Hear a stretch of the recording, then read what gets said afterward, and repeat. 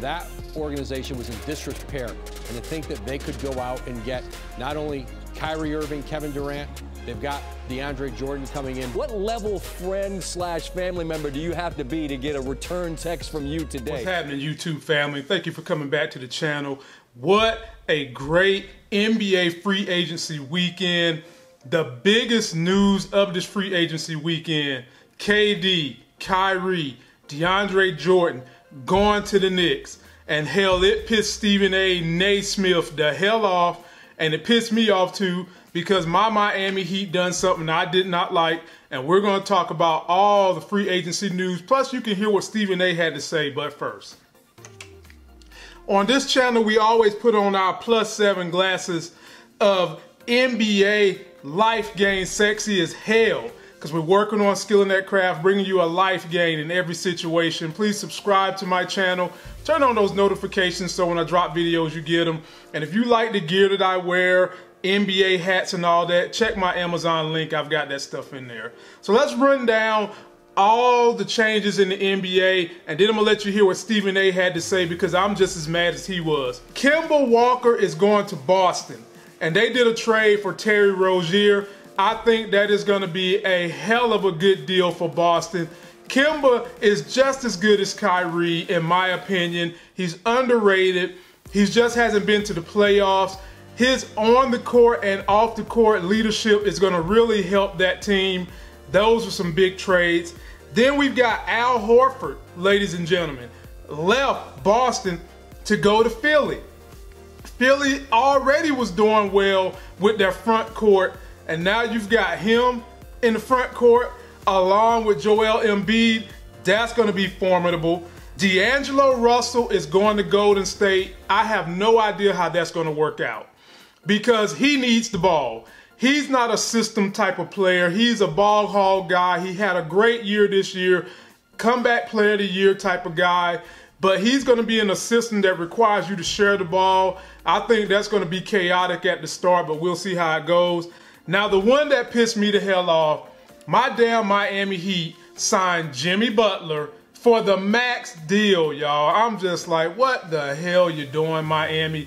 And I say this because a lot of y'all say he's a good player, and I granted he is okay. He's not top tier, but he's been to Chicago, caused issues, Minnesota caused issues, and he was beefing with the young dudes in Philly. What makes you think he's going to be any different in Miami? And back when he was 23, he did an interview saying one place he never wanted to go is Miami, but you show me the cash, he comes to Miami. Now take a quick look at what Stephen A. had to say, which is basically my feelings about Jimmy Butler coming to Miami. His feelings about how New York has played this whole entire free agency. Needed a few minutes to gather my composure. Somehow, some way, I'm just trying to hold it together, you know. Lifelong Knicks fan. Years of mediocrity. I thought this was gonna be it at least weeks ago.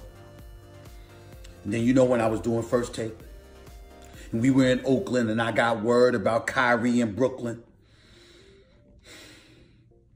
realizing that meant KD in Brooklyn, realizing that the New York Knicks were gonna go without anything.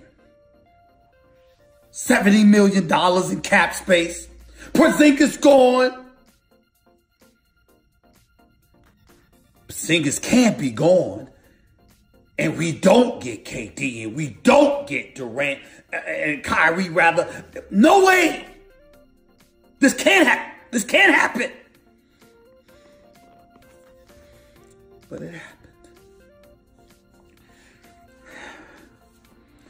The New York Knicks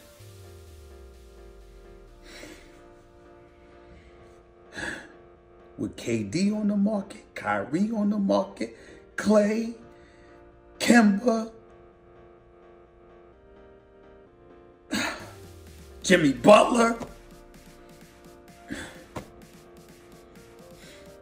They can't get somebody to come to Madison Square Garden. But because Brooklyn's got Sean Marks, and because Brooklyn's got Kenny Atkinson, and because Brooklyn has Live Nation, and they're Brooklyn, in 3 years, the Brooklyn Nets have accomplished what we've been waiting for the New York Knicks to pull off for a half century. And more specifically in 20 years, in the last 20 years. This is what they pulled off. This is what they pulled off.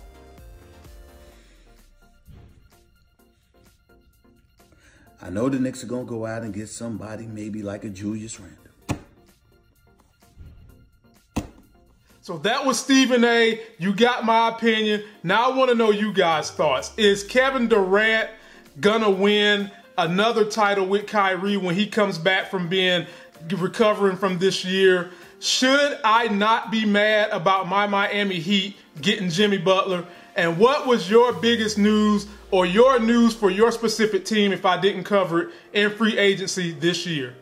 That's going to do it for this video. Don't forget to like my video. Please comment, subscribe, go get yourself a life game. Let me know how your team is improving, and we're going to keep this thing moving. And until the next Sex is Hell video, I'll see you.